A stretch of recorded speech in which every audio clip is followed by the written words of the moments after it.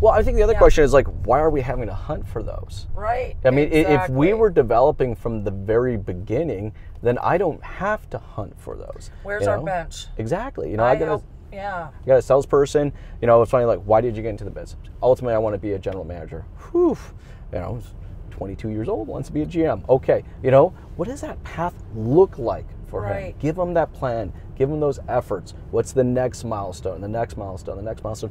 You're going to get to a point where you're going to get incredibly productive employees, right? Because they have a very clear plan of what they have to achieve to get to what they want to do, right?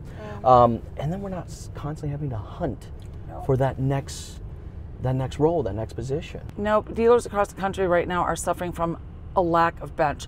People are migrating away from our business. They're leaving in droves because we haven't adjusted to the quality of life that people demand nowadays. It's not millennials, it's humans. After we went through the economic downturn, people changed. Not just millennials grew up. People changed. They said, if my house can lose its value by 30% literally overnight, right? If my 401k could get a 50% chomp on it, if my family and I had to be separated for a while so we could each work and keep things going, if we had to think about making tough decisions about where our kids were going to go to school about that, people are like, wait a second, what are we doing? And what is this American dream anyway? So I say this night, yes, of course, entry-level employees are important too, but really take a look at your leaders, like these guys and gals that are in leadership roles.